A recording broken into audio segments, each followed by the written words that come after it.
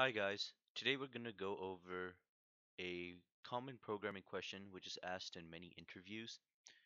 This programming question is called FizzBuzz and it reads as follows.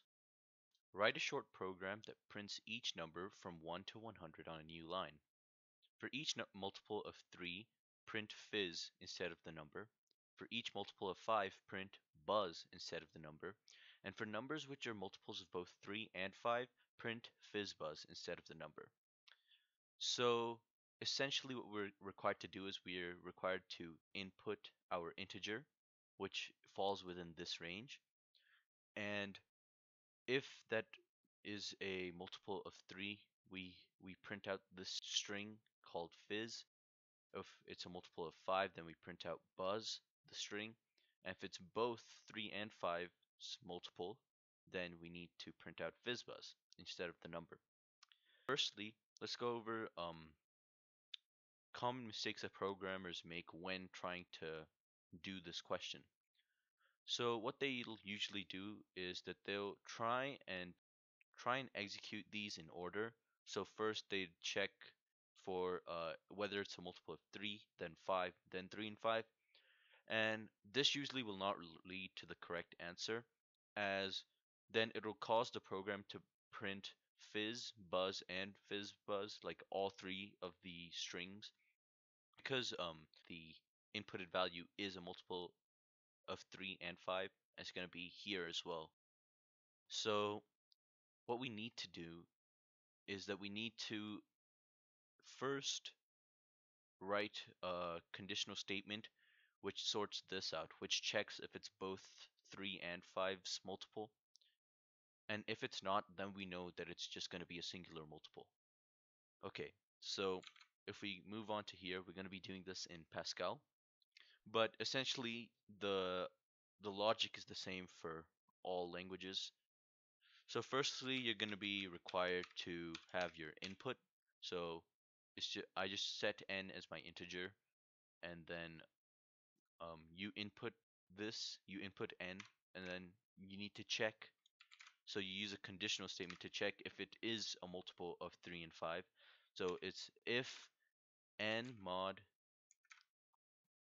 3 is equal to 0.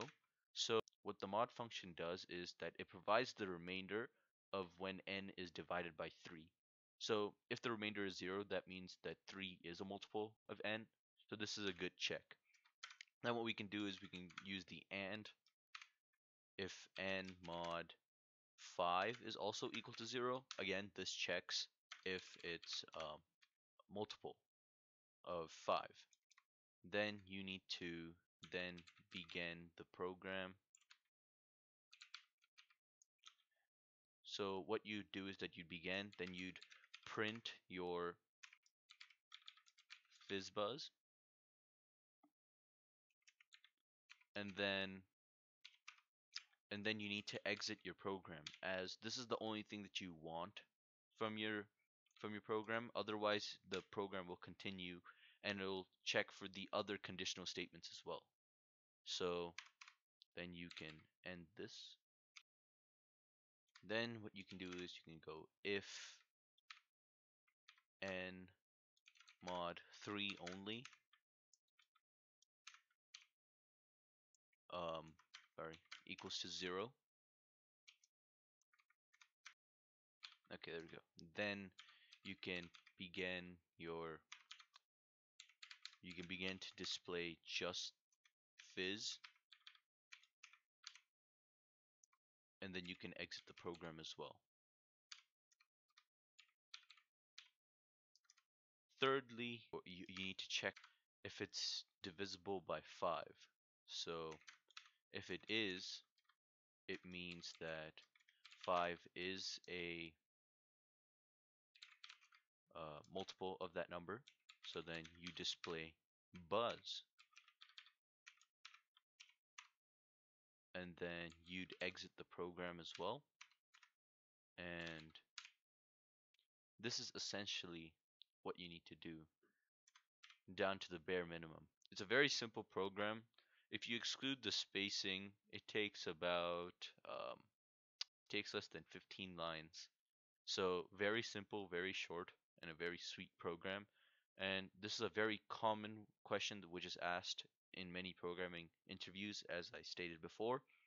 So it would be in your best interest to learn it, or just learn like how to do questions that are similar to this, because it tests like your programming capabilities. As you can see that it compiled successfully. And now if we run it, so if we enter 45, it would say FizzBuzz as it would say FizzBuzz as 45 is divisible by 3 and 5. But yet if we enter like 10, which is not divisible by 3, but it is divisible by 5, you get buzz, which is correct. And if you enter 9, it'll say fizz. And I'm going to include links in the description, which will lead to @coder and HackerRank, where you can first make an account, then you can check if your program works. Because what it does is that it'll feed many test cases into the program, and then you can check if your program works for various test scenarios. So yeah, thank you guys for watching. I hope you enjoyed it. If you have any questions or any like programs that you're struggling with, please let me know. Uh, Thank you, and I will see you again.